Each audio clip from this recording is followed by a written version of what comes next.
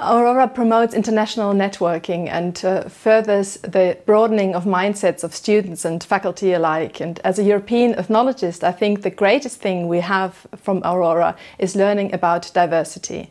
And not just by discussing it amongst ourselves in our classrooms, but by enabling students to meet other people from diverse backgrounds and different university settings. And it's the kind of experience that makes an impact to society because it's meaningful and it's personal. And at the moment, doing Aurora is much easier than I would have thought. As we all teach online anyway, we have joined forces with the University of Iceland, and I offer a course together with a colleague from Reykjavik. We discuss popular culture, traditions in our different regions, and it's really great to see how students talk about these regions, how they learn about other regions and discuss similarities and differences.